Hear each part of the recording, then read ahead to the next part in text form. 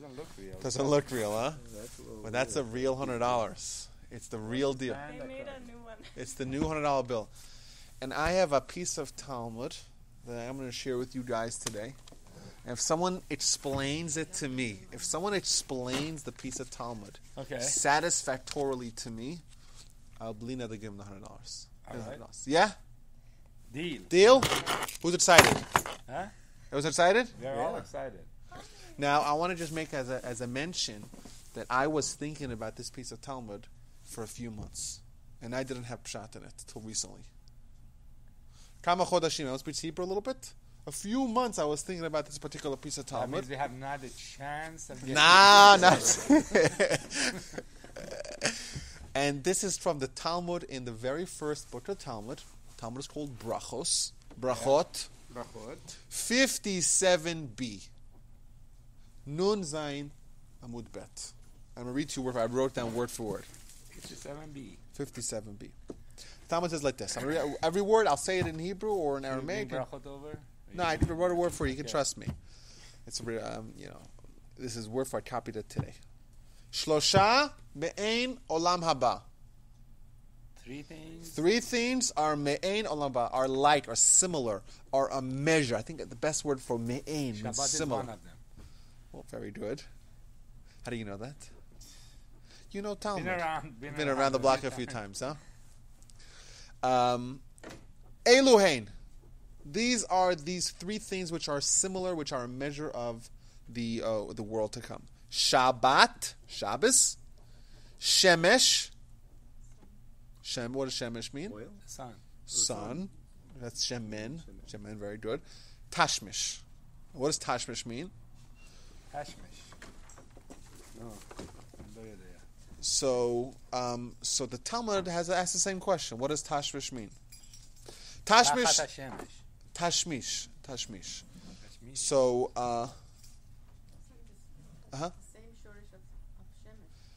okay. So I thought it's abbreviation for Tachat Shemesh. Tachat Shemesh. Ein Chadash Tachat Shemesh. Ein Chadash Tachat Shemesh. We're analyzing a piece of Talmud, and I told everyone that whoever explains me the Talmud, I give him $100. All right. Okay. So let's do this again slowly. Three things are like the world to come. Olam haba. These are the three things. Number one, Shabbos. We all know what Shabbos is. Shabbat. Shemesh, the sun. And tashmish. The Talmud asks, what does tashmish mean? Okay. Ilimã tashmish hamita, which means sexual intercourse. מכחש, כחיש. It makes someone weak. Ella tashmish nekavim. Rather, it means using the restroom, removing one's bowels. That's the end of the piece of Talmud. And if someone explains this piece of Talmud to me, I give them $100. Which make it $120? No, 100 tons enough. Three things are the world to come. Three things in this world are similar to the world to come. Shabbat, the sun, and tashmish. What does tashmish mean? Does it mean tashmish hamita, sexual intercourse, made someone weak? Tashmish nekavim, removing one's bowels. That's me'ein olam haba. If someone can, anyone has any ideas? I guess what I would guess, my first impression would be that Olam Haba is supposed to, we are kind of like godly in Olam Haba. Mm-hmm. Yes? So it is saying that sexual intercourse, although pleasurable, it is not like Olam Haba because it exhausts you. Okay. That's what it seems to be saying. That's what it said. What on does the that surface. Mean? So, but relieving yourself after, if you really had to go to the bathroom so badly, that moment when you actually get a chance to go, it is like a taste, relief. The relief after having been under the distress of not being able to go. So let me ask you a question. What are you going to say? Could be, just. Well, I'm saying there's lots of issues here to analyze. First of all, what does it mean, Mein Olam Haba? What does that mean? Second of all, what does Shabbos have, Mein Olam Haba? We're familiar with it because it's part of the song. Mein Olam Haba. It's part of the song, so we're familiar. We say it at every Shabbat. Menucha second soul that we get extra soul. Well, what does the extra soul mean? extra energy, extra vitality. Extra vitality, vibrancy. And then the sun gives us vitamin D. Yeah, but if you are close enough to sun, you're gonna be. Psst. Well, I learned it once that for every aspect that is in Olam Haba, Hashem gives you a physical sample of it in this form. And for us to understand what is the spiritual being of being in Olam Haba, Shabbat is one aspect of Olam Haba, but in this form. Okay. So when you go to the bathroom, you lose part of your being, that it was part of you, but it wasn't really you. You lost, and then you feel so good. And the same thing when you go to Olam Haba, your whole being is your essence, your spiritual aspect. When you lose your physical body, when you die, you feel so good about that you're just not physical anymore. You are all spiritual. So maybe because you lose part of you, that it wasn't really you. It was just what represented you in a not real way.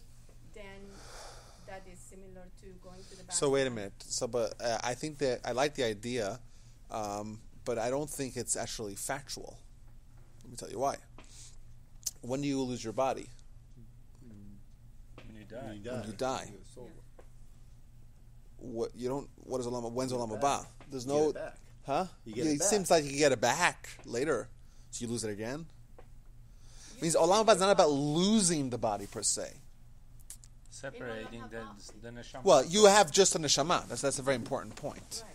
You have just a neshama. But I can't. It seems a little. I like the idea. I love the idea actually. But it seems like that's what we're comparing to Olam Haba. Really, the fact that what you lost, not what you are. Means You lost what wasn't really you. It wasn't you. Because we live in a physical world, we have to deal with physical things. And one of us so you're saying like body. there's like, okay, we have a body and a soul, Yes. and the body's like the waste. No. You know, no, it's because we with the kind of waste you earn your Olam Haba. With using the waste, which is your physical body, you earn your Olam Haba. If you don't perform mitzvot with your body, then you can't get that Olam Haba that is promised. It's you, but it's not really you. But It's what takes you, it's the road to takes you to the real you. Your body is a vehicle vessel. for you to take you to the real you. okay, I get that. So Olam Haba, you don't have that. Fine, but this is מעין Olam Haba because it's somewhat similar. I guess I like it. But Not bad. It's but we've talked about in here. It's a machlokas between Ramchal and the Ramban on one side, I think, and Rambam on the other side. That like they say that you do have your body in Olam Haba. That's part of it because you use your body to do mitzvahs. Then your body also gets a part of that reward. So you get a perfected body, body without all the schmutz, but still a body, a physical.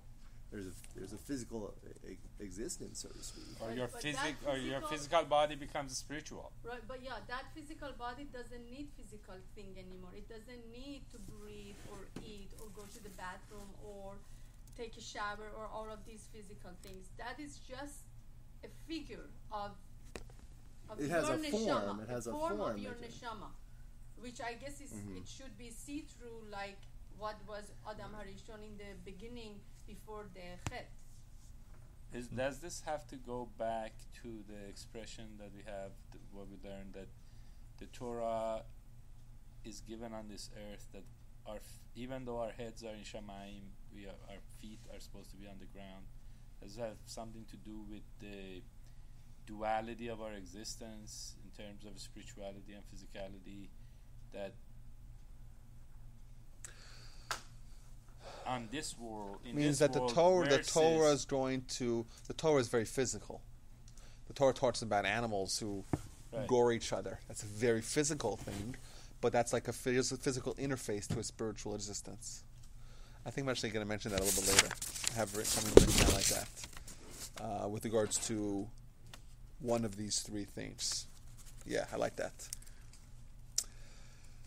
Okay, so I want to start off here. I like it. I think it's very, very good ideas that I got. Still not quite satisfied. No one yet earned their cash. Maybe. I knew it. Well, we haven't talked about the sun at all. Or the sun, exactly. It's bizarre. It's very bizarre, at least on the surface. And when I did some digging, I found that there's a lot of very interesting examples. Like you said that there's... that's what it means. Me'en olam haba means it's a physical entity, which is somewhat similar to the spiritual entity. That's obviously what it means. But how exactly these three things are similar is what I want to dig into a little bit today. So I want to start off with the Rambam. So you mentioned the Rambam here. There's a very wonderful discourse, essay, treatise that the Rambam gives on olam haba. And he writes that we're all familiar with the 13 principles of faith. Who came up with the 13 principles of faith? Rambam. Where did he write them? Where? Yigdal. Yigdal is an adaptation of it. Where did the Rambam write? Anyone knows? Everyone knows the Rambam wrote these 13 principles of faith. What is the question? When did he Where? Efo katav et ze? Where did he write it in? While he was in the Middle East or in No, where? Where's it written? Is it a letter? Is it in Yad HaChazaka? I'm just Is that throwing something. It's not in Yad HaChazaka, and it's not in Mor Nevuchim. It's not in Mor Nevuchim. So where is it? Where did the Rambam write this? Everyone knows these 13 principles, and the Rambam wrote them. It's not in Yad HaChazaka. It's not in the Mishnah Torah Yad HaChazaka. It's not there. That's what I would think. You would say, listen, Deot or Yesodei Torah, right? These are the principles of the Torah. And these are the 13 things you have to believe if you want to be Jewish. It doesn't write it there. Where he writes it is in Pirush HaMishnayos. The very first thing that the Rambam wrote was an enormous commentary in all of Mishnah. He actually wrote it in Arabic. And it's on the entire Mishnah, all 63 books of the Mishnah. We have the Pirush HaMishnayos, commentary of the Mishnah of the Rambam. So it was translated. And in the very last chapter of the Mishnah of the Masechet Sanhedrin, the Rambam starts off, because the last chapter talks about olam haba. That's where all the Talmud pieces of olam haba are in that chapter. He starts off with an amazing introduction, very, very long, like thousands upon thousands of words, where he talks all about olam haba, and then afterwards he brings the 13 principles of faith, to the 13 yesodot. But in there, he writes a lot of interesting things about olam haba, and he gives descriptions and detail. I won't get too bogged down. Maybe if we have more time at the end, I'll talk a little bit more about what he says. But he says they're very interesting. He says, if you want to explain to a human what olam haba is, what's it going to be like? What's it going to be like? Right? You can't do it. Right? You know why you can't do it? It's like trying to explain color to a blind person. How do you explain color to a blind person? You say, oh, red is very bright or flashy, and green is luscious. What are you talking about? Unless you've experienced it, unless you've been there, unless you've seen color, right, only then should you understand it. Right? Try for a second to imagine, like, how would you describe? What would you use? What terms would you use to describe color to a blind person or describe sound to a deaf person? There's no way to do it. There's no way for us to understand olam haba. Why is that? Because olam haba is a place where we're souls. Now, whether or not we have a body or not, I don't want to get into that debate. But what does the Talmud say? The Talmud says, olam haba, en bo lo achila velo shtia. There's no eating, there's no drinking. Ela tzadikim yoshvim vatrosem beroshem. Just tzadikim sitting, and their crowns are on their head. But clearly, if there is a physical element, it's not the same physical element that we're familiar with. The Rambam calls it olam hanishamot. It's a world of nishamot. So this kind of existence is something that's very, very beyond our capacity to understand. Right? We're blind people. We have never been there. Right? We've never seen color. There's no way for us to describe it to us. That being said, we have from the Rambam, and from this Talmud, we have descriptions of certain qualities or certain qualifications, certain elements, aspects of Olam Haba. There are three things in this world that are Me'ain, that are similar in some way to Olam Haba. Shabbos, Shemesh, Tashmish. Right? And I think that we could analyze these three things and we'll find little insights about or correlations between Shabbos, Shemesh, and Tashmish that are what our sages and primarily the Rambam and the Talmud describe as Olam Haba. So let's start with number one, Shabbos. I think Shabbos is the easiest one. It gets harder as you move along. So what do we know about Shabbos? You do the preparation for it for the 6 days of the week leading up, and then you enjoy the fruits thereof on Shabbos. Booyah. What do we have? We have a Talmud. The Talmud says that Hayom la'asosa u'machar lekabel schar. Today is the time where we do the mitzvot. Do we get reward from mitzvot in this world? No. Schar. I'm quoting a lot of Talmud here, so I'm going to try to translate everything. Schar mitzvah b'hai alma lekar, which means in Aramaic, the reward for mitzvah in this world we don't have. Right?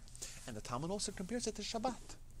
If someone prepares for Shabbat, they have food on Shabbat. Why? Shabbat you can't prepare. It's a time of consumption. Before Shabbat is preparation. This world is preparation for next world, where it's consumption. Right? It's a very, very nice corollary between. Shabbos is the same thing. You're frantically trying to get everything done before Shabbos. Shabbos comes, you got to stop. No more work. Whatever you did, you accomplished. Whatever you didn't do, you didn't. If you forgot to turn the cholent on, the chamin on, you're toast. You don't have the chamin, right? If you didn't put the drinks in the fridge, well, yet you might be able to put it in the fridge. But you didn't cook food, you don't have anything to eat. Olam haba, whoever works hard in this world, who does a lot of mitzvot, you have food to eat. You have food to eat. In fact, we're told there's a pasuk that says, "Ki lo alechem levad yechei adam," right? Which means a man needs much more than just bread. He needs much more than just bread. Right? He needs also Torah. The idea being is that we have a soul and a body. Our body has needs. Our body has an agenda. Our soul also has needs, and our soul also has an agenda. Our body needs food. Our soul also needs food. What food does our body need? We know it's bread. But the Torah tells us, "Lo ala lechem levad yechei adam." Right? It's not just bread. You need much more than that. You need also Torah. Why do you need Torah? Wait a minute. I could be alive very well without Torah. The people, you Jews, they never learned the Torah. They're very healthy. Physically, not spiritually. Exactly. Your soul also needs bread. Very similar. There's a very clear parallel. Right? And if you don't prepare it beforehand, right? You don't prepare your bread beforehand, well, your soul's going to starve. Similar to Shabbat. Very, very nice. I think that's I told someone recently when I was telling this over, I think that's the simple understanding of Shabbos. Everyone agrees? Everyone disagrees? Yes. Everyone's with me? Anyone still hopes on getting $100? Shemesh. No, but I want to say another pshat. I want to say this is more of a deeper insight. I want to say like this. For us, in this world, doing mitzvot is unnatural. What I mean by this is as follows. For us, we say the soul has an agenda, the body has an agenda. For us, what do we feel most associated with? The physical, right? I hate you, I give you a zet, your body feels it. If I hate your soul doesn't feel it. Well, maybe it does on a certain level, an intellectual level, an emotional level, maybe. But your soul, so if someone doesn't have food for a day, he starts feeling it. If you don't have your water for a day, you feel it even more. If your soul could go 3 days, 3 weeks without studying Torah, you don't feel it at all. We don't have a sensory association with our neshama, right? Now, Olam Haba, it's all flipped. What happens in Olam Haba? You have a soul, and all you feel is the soul. So if someone hits your soul, you feel it hurts. You want to go to the soul hospital, which is what we call it. By the way, there's a such thing as a soul hospital. It's called the yeshiva. That's what it is, by the way. The Chazon Ish, by the way, described yeshivas as hospitals because your soul got damaged. You got to repair it. It's just an emergency room. That's an emergency room for souls. And they bring people in an ambulance. It's quickly into the yeshiva. Quickly, let's operate him. Just pump him with some Torah. Right? But in Olam Haba, everything is going to be upside down. Why? Because your body, if you have a body, it's not. You don't feel it at all. So it's immaterial. Like it's not. You could go 3 days without eating, and you don't even feel it. Your soul is everything. Is all that you feel. Now, in this world, we can't really connect that. We're the blind person. You can't describe that to us. Can you imagine a time where? Can you imagine a life where 2 days without Torah and you die? You can't imagine that. Because for us, in this world, our connection, our natural state is one of a body state. And therefore, doing mitzvahs is unnatural for us. It's awkward. It's awkward for us to engage in spiritual exercise because we don't feel like there's some sort of material benefit. Our bodies don't feel like they make sense. That's why we have so many challenges. Why is it such a big deal to do a mitzvah? Why is it so hard sometimes? How can we have such resistance? If it's the Almighty God, creator of heaven, who tells you to do a mitzvah, you say, I don't know, I don't feel like it, I don't know why, I'd rather not, I'd rather sleep in, I don't want to go to Shachrit, all right? How could you possibly say that? The answer is, for us, it's difficult, it's unnatural. It's unnatural because our body is the one who is in the driver's seat, and our soul is in the trunk, like the first scene in the movie Goodfellas. Our soul's in the trunk, right? That's where our soul is, and the body is in the driver's seat. The mitzvahs of Shabbos. The mitzvah of Shabbos is a little bit like Olam Haba. It's Me'ein Olam Haba. Why is that? Well, what are we told in Shabbat? Someone mentioned Neshama Yetera. Who mentioned that? It was you? Well, what does Neshama Yetera mean? So if you look at the Talmud where it's discussing Neshama Yetera, it's in Beitza, I think it's in 16a. It says that on Shabbos we're given the capacity to eat and to drink as much as we possibly can. We don't even feel sick about it. The idea being is that Shabbos, the mitzvahs of Shabbos, are physical ones as well as spiritual ones. We're told on Shabbos, make a feast, eat. Well, our bodies could get on board with that. It's very natural for our bodies to want to do that kind of mitzvah. It makes perfect sense. Let's have a feast. That's party. You're supposed to sleep on Shabbat. You're supposed to have ta'anug on Shabbat. You're supposed to have pleasure on Shabbat. What kind of pleasure? Physical pleasure as well. The idea being is that Shabbat is the one time that we can feel what it's like to do a mitzvah and to be totally on board with it. To not have any resistance, to be totally natural. Because Shabbat, like you mentioned, Shabbat is an interface between the physical and the spiritual. It's a time where we could do a physical thing that our bodies are so excited about. It's totally natural for us. We're not going against, so to speak, our basic constitution. We're not rebelling against our body. And our soul is delighted as well. And Olam Haba, you know what's going to be like? You're going to do a mitzvah. You're going to engage in spiritual activities, and that's going to feel totally natural, as natural as wolfing down some delicious challah on Friday night feels like. In Olam Haba, you get to do mitzvah? Well, that's why if you notice, I amended it. I said engage in spiritual activities. You can obviously do a mitzvah the same way. Mitzvah means in this world, but the idea being you could do a spiritual activity, and that's natural, very natural. Why? Because that's all you have is a neshama. So I think that this is legitimate as well. I think that What do you mean with spiritual activity, lehenot miziv shchinato. That's what it says. It's a spiritual activity.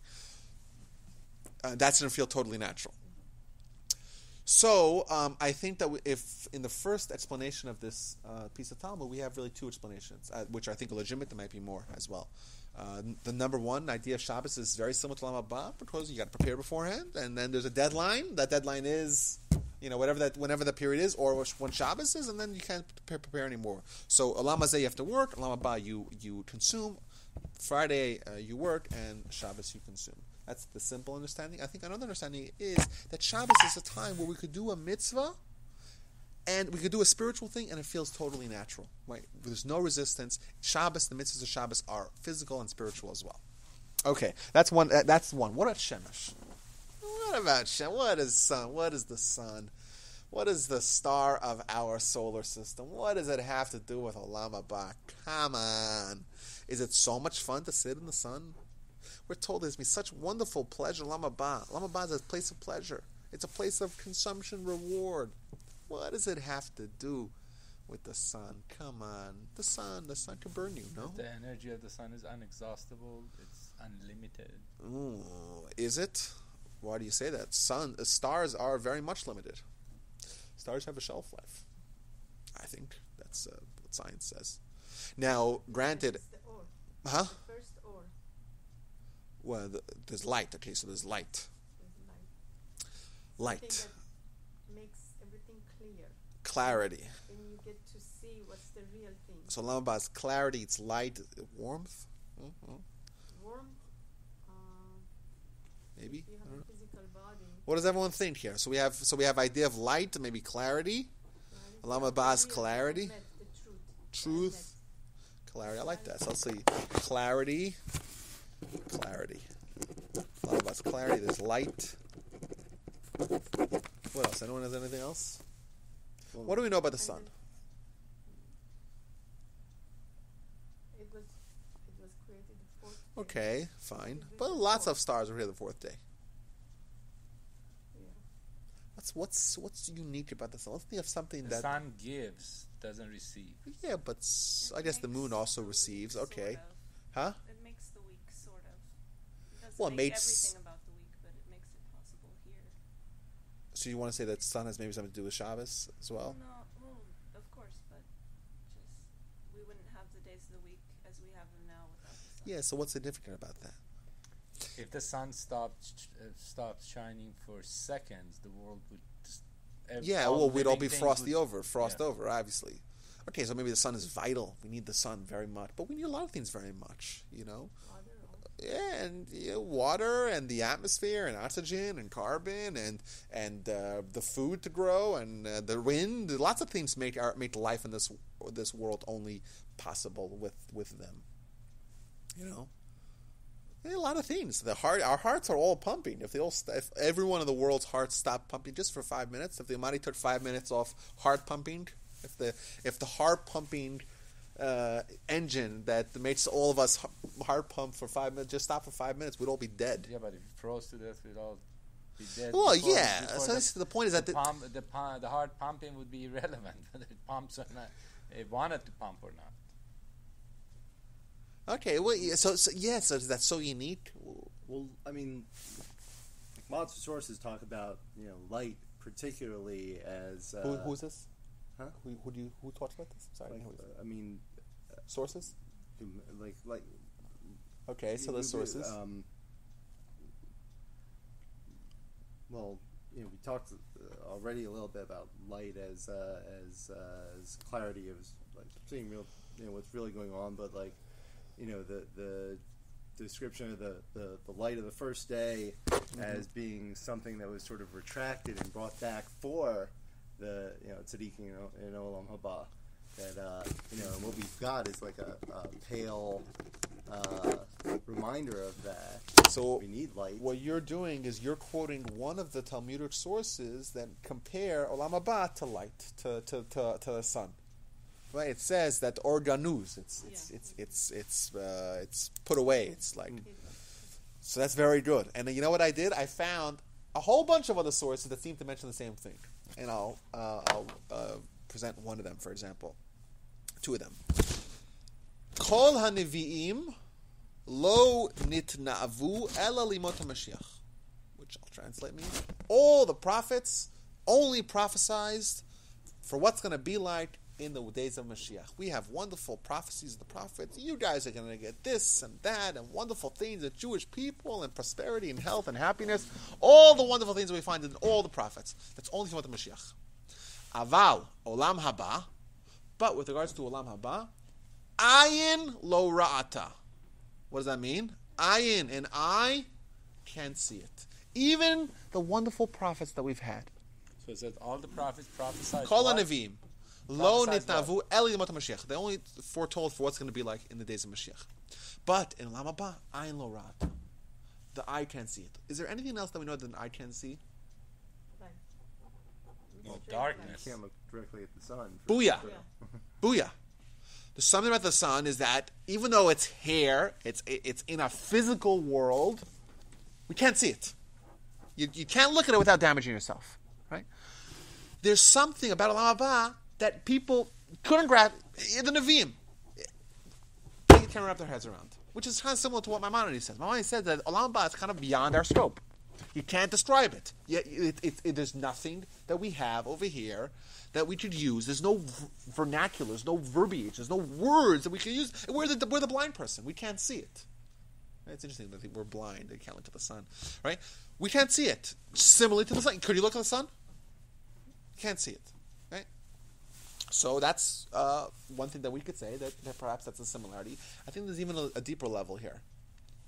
We find, again, in the Talmud says is that in the times of Olam Haba, the light of the sun is going to get diminished. The light of the sun is going to get diminished. And the Talmud is going to challenge, wait a minute, why would the light get diminished? So the Talmud answers, the reason why the light gets diminished is because compared to the light of the tzaddikim, the sun is going to stay the same light. But when compared to the light of tzaddikim, it's going to seem to be less bright. So not only is this something which is beyond our capacity, but the whole idea of tzaddikim is that tzaddikim b'olam haba is that they're going to have this light that's even brighter than the sun. It's a pasuk, isn't it? What's that? V'ohavav teseis Hashem eshbir b'varaso. Is that the pasuk? And the ones that love God are going to be like the sun. No, that the sun would be embarrassed. That's the pasuk. Yeah. Now, same. So this is the tzaddikim. Now remember, Olam Haba is a time where you don't have a soul. There's no soul. There's no body. Oh, there's just a soul. Maimonides calls it Olam HaNeshamot. Perhaps we could say that Olam Haba, because there's nothing covering over the soul, it's just soul that are unhindered, unmuzzled, uncovered, revealed soul. Well, that soul by definition is something which is so super bright, which is even brighter than any light source, because that's spirituality. We're told that the soul is is as pure as God. What does that even mean? Right? Haneshama tahora, right? Hakadosh Baruch Hu tahor, umishartav tahorim. So it means that God is pure, the angels are pure, uneshama tahora, and your soul is pure. The Talmud equates the purity of the soul with the purity of God. Whatever that means, it means that something which is pure spirituality, which is incredible brightness, brighter than anything we could produce. The idea being that an uncovered soul, which is what's in the Olam Haba, is to be so, it's just tremendous brightness. And you could kind of get a similar feeling that if you try to look at the sun. Now, I want to share with y'all a wonderful, wonderful idea. We're told, the Talmud says in Bava Basra, Pnei Moshe, I can finish the statement. The face of Moshe, Kepnei Chama. The face of Moshe was like the face of the sun. We all familiar with the fact that Moshe Rabbeinu wore a mask. Everyone knows that? Jews were able to look at him. Moshe Rabbeinu wore a mask. Why? His face was so bright that Jews couldn't look at him. What does this mean? You know what this means? Moshe Rabbeinu reached such a level that his soul and his body was no longer a challenge to his soul or a barrier to his soul. His soul was shining forth. Moshe Rabbeinu was living in this world as if he was in Olam Haba. He was just a soul almost. Well, we know that as well about him. He was able to exist like that, just like a soul does, right? That's significant. He had to wear a mask. The Jews trying to look at him. I'll tell you even more. We know, the Midrash says, that our soul and our body are very, very bitter enemies. We think, I seem to be kind of calm. I slept 8 hours last night. We think that we exist without turmoil. But the Medrash, not the Talmud. The Medrash says that the Medrash, by the way, is written from Talmudic era times, so it has as much legitimacy or veracity or stature or whatever. That's it. It's not quite. It wasn't codified in the Torah, but that's the era that we're talking about. It's the Tanaim and Amoraim who wrote the Medrash. The Medrash says that every single solitary second that we exist, conflict. Our soul wants to leave our body. Our soul wants to leave our body. Every single second. And the Almighty every second tells the soul, no, stay in the body, stay in the body, stay in the body, stay in the body. There's such opposites. They're like, the Almighty took, magnets, two massive magnets, turned them on the opposite side, where they repel each other, and took them and just ties them together. And you're going to stay together whether you like it or not. That's what our body and soul are like. You can't stand each other. That's one Then Midrash. how come is it that humans will go to any end not to die. Well, that's part of our instinct. Our soul wants out, but the Almighty says, no. Your body has, you have to stay in there against your will, and the body is programmed with certain instincts that make it want it to survive. Well, all creatures are like that. It's part of the body, part of the DNA of us. Right? Fast forward to another medrash, all the way at the end of Midrash Rabbah, and it's talking about Moses. Moses is about to die, and a fascinating exchange. Moses says, "No, I'm not dying. Sorry." All the angels say, "Moses, we want your soul." So Moses says, "No, get out of here." He has arguments with the soul. He's like, with the angels. All the angels come and try to kill Moses, and he just destroys them all. And then the Almighty says, "I'm going to take care of this myself." And the Almighty says to the soul, "Come out." What does Moses' soul say? There is no better place for me in the world to be than in Moses' body. Moses was on such a level, Moshe Rabbeinu on such a level, that his body was even better than Olam Haba. His soul and his body were in total unison, total harmony. His body was at the same level, even higher than Olam Haba. Right? His soul felt totally at home. And you know what it looked like to us? What it looked like to the Jewish people? Like looking at the sun. Pnei Moshe k'pnei Chama. Moshe was living in this world in Olam Haba. When we look at the sun, right, we can try to look at the sun for a little bit. Not when it's setting now. Look at it when it's kitseis hashemish bigvurato, like the sun when it's in its full power. Try looking at it. You get a little bit of a glimpse of what it's like for tzaddikim, unhindered souls, Olam Haba. A little bit like one with Moses. A little tiny bit. It's מעין. It's similar. Why? Because it's much brighter. And in fact, the actual sun is going to be diminished compared to the brightness of the tzaddikim. That's the second thing. Let's get to the last one. What's the last thing that we're told about the Olam Haba? Tashmish. Tashmish is a noun, correct? The Talmud has a debate what this means. Does it mean sexual intercourse, or does it mean removing one's bowels? The Talmud should have just told us three things are in Olam Haba: Shabbos, Shemesh, Tashmish, nekavim. Tell us which one it is. Why does the Talmud have to engage in this debate? Why does the Talmud have to say, "Oh, it's Tashmish. I'll just leave it ambiguous." And then they'll see, okay, tashmish, which tashmish? Is it this tashmish or is it that tashmish? It seems like if it's just, why is it playing games with us? Why not just say it straight out? Right? Olam Haba is similar to three things, tashmish and nekavim. Don't, why is it leaving it ambiguous? So in a point that I think Rudy was touching on, when the Talmud says, tashmish Dmai, which tashmish are we talking about? Is it tashmish hamita? No, that makes you weak. Rather, it's tashmish nekavim, going to the bathroom. I think the lesson here is like this. Even if we could say that the pleasure of sexual intercourse is greater than the pleasure of removing one's bowels. It's possible. It's greater. Right? Still, what the Talmud is trying to tell us here is not that the pleasure in Olam Haba is going to be a lot of pleasure, wonderful pleasure. In fact, we're told, Yafeh sha'ach achat ba'olam haba mikol chayei olam hazeh. 1 second of pleasure in Olam Haba is greater than all the pleasure in this world. So obviously, we're not comparing the magnitude of the pleasure of one of these two things to the pleasure of Olam Haba. Why? It's not what we're comparing. What we're comparing is the kind of pleasure. The not the quantity, perhaps the quality. And we're saying tashmish.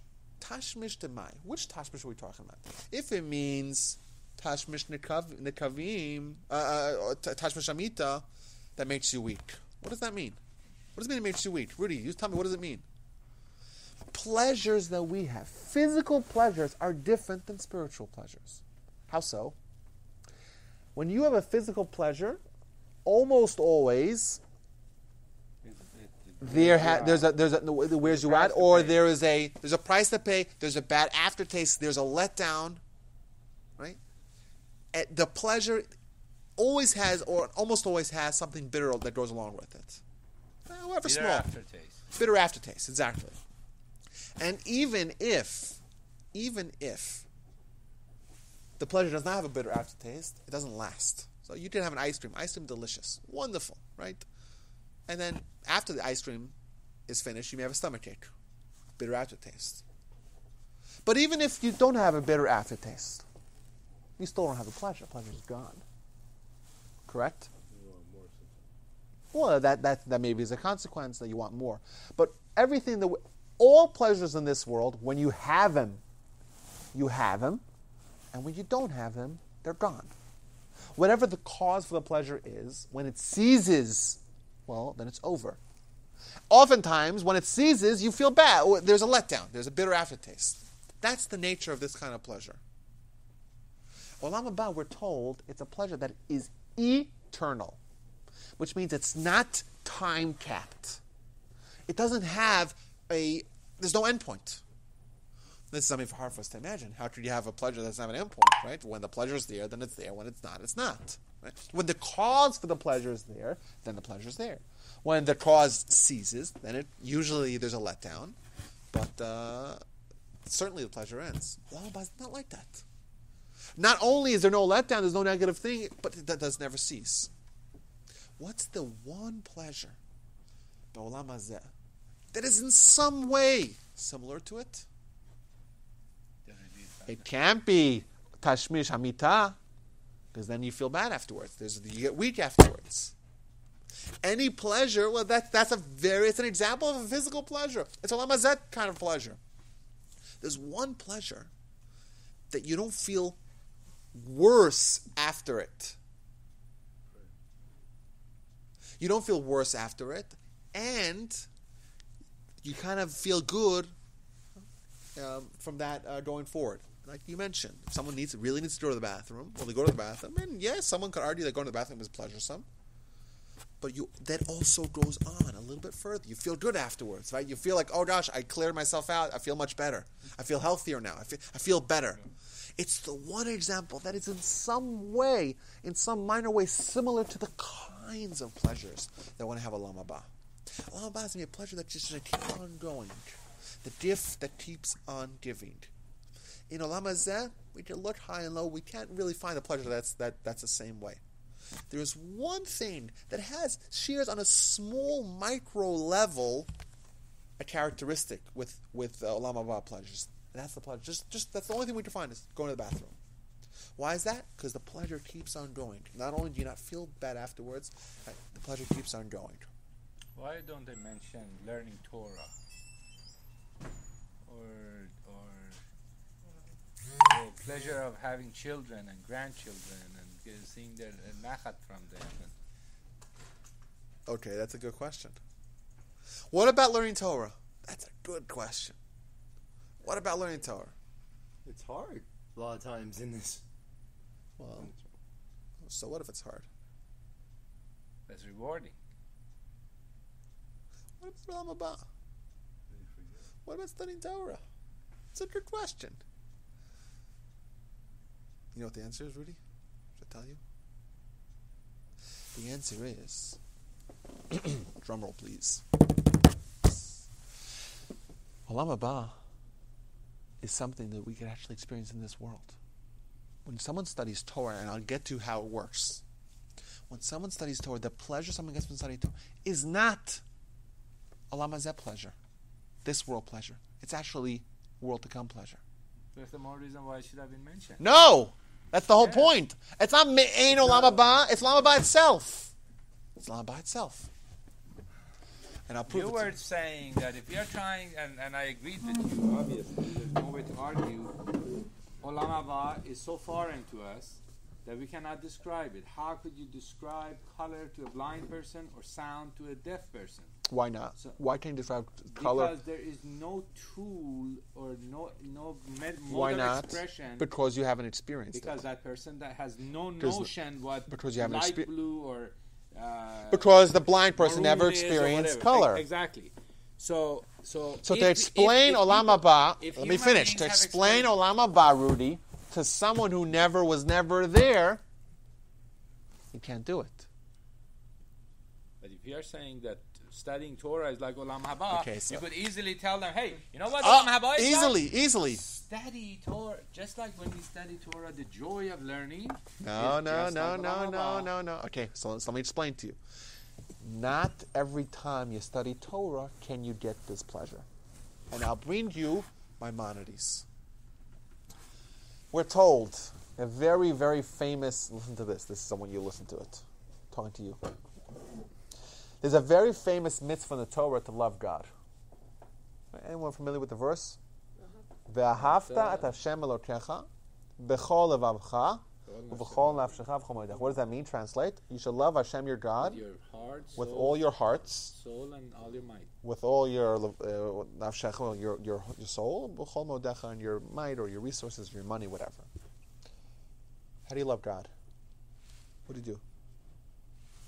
How do you? First of all, how do you command to have a certain emotion? What does that even mean? How do I go about doing this? Tzitzis, I know. You get buy tzitzis. Tefillin, I know. Every mitzvah, I know. It's something that you do. You do it. Study Torah, I know. I'll stop. Take a book and I'll start studying. By listening to it. Thank you, first of all. Saying thank you. That's, okay, maybe. Maybe it's... Then you grow all the things He gave you, your life. Okay, so you're saying You're that... saying Shema in the morning. So you're saying that the way to do it, you're giving me a process. You're answering my question. You're saying, there's a process. You know what we're going to do? We're going to start having gratitude and appreciation. We'll have gratitude to the Almighty, and then we'll have appreciation, and then we'll love Him. That's a very, very wonderful process, and I fully encourage it. The Sifri is also Talmudic era. In fact, it's even earlier. It's a Mishnaic era. It's a commentary on the books of the Torah.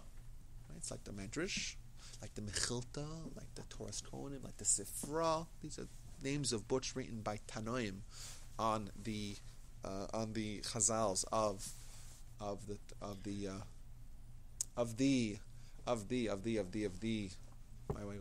the Torah.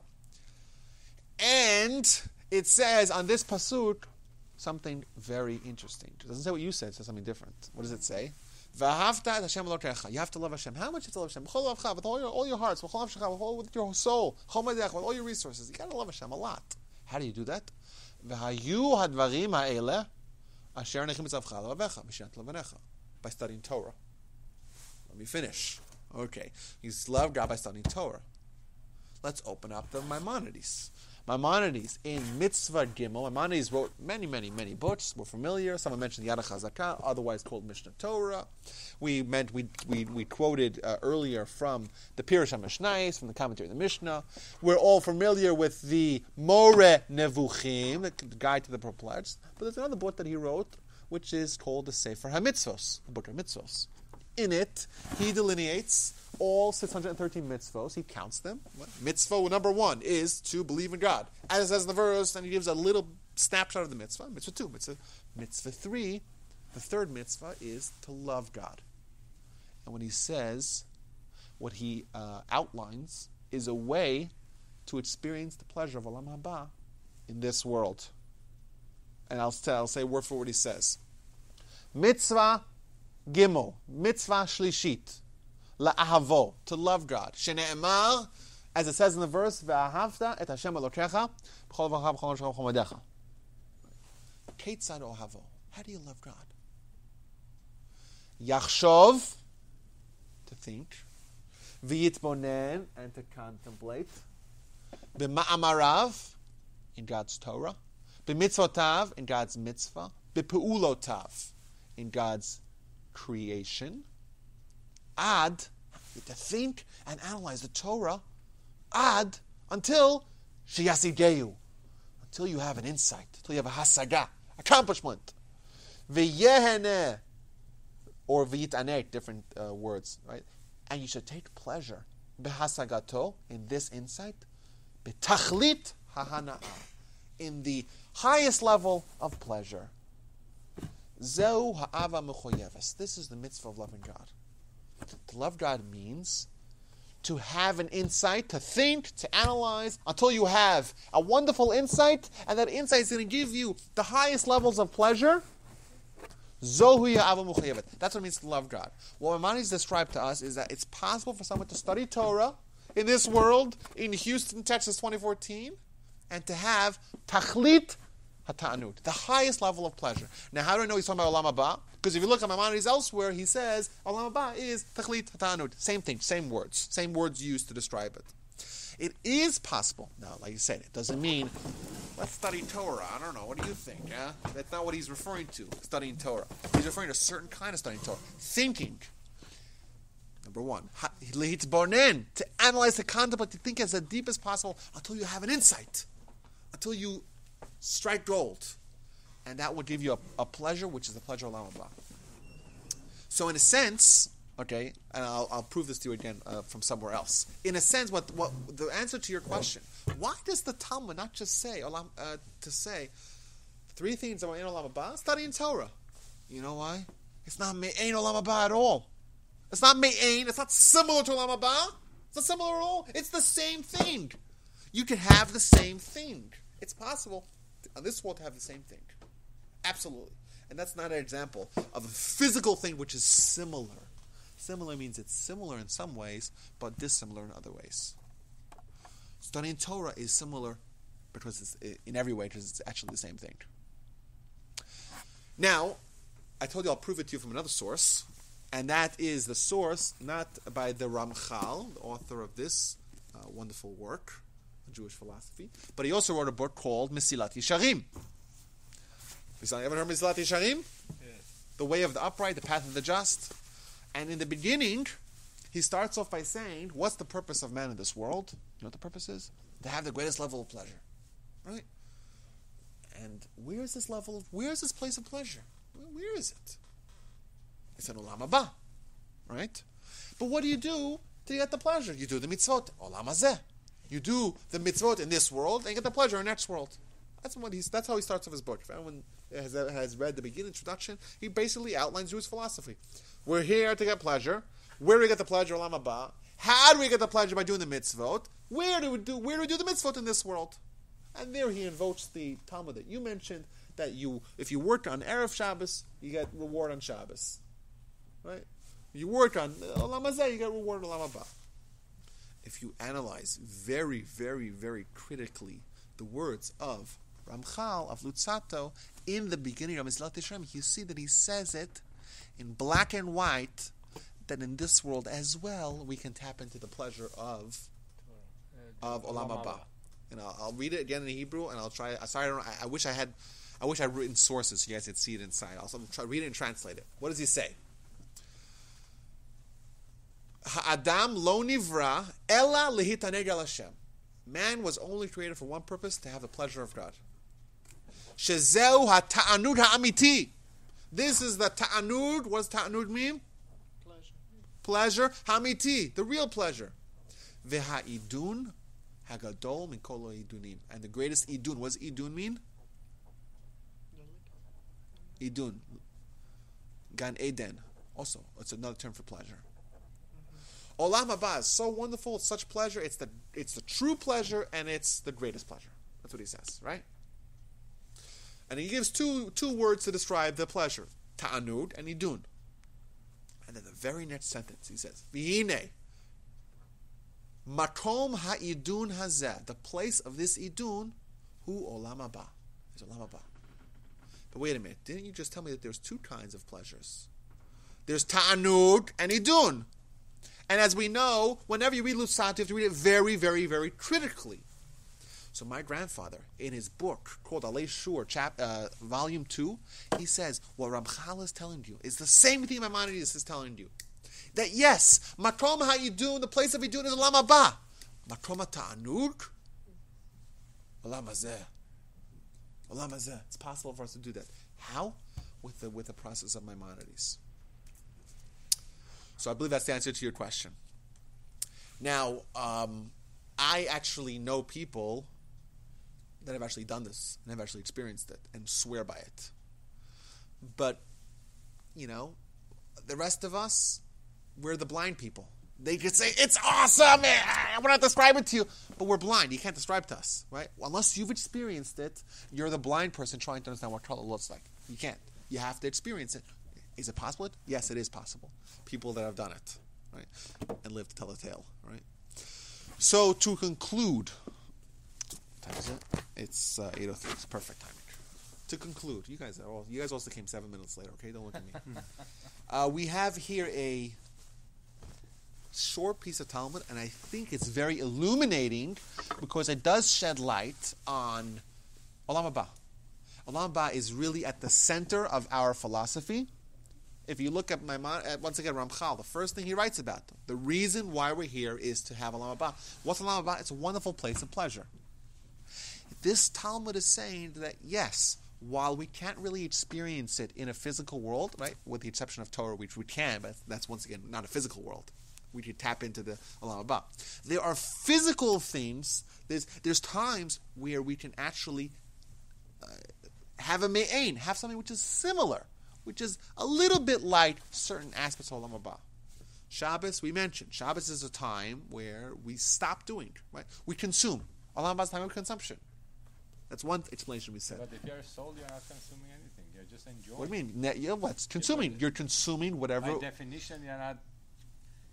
Spiritual being doesn't consume physical. You're not consuming something which is disappearing.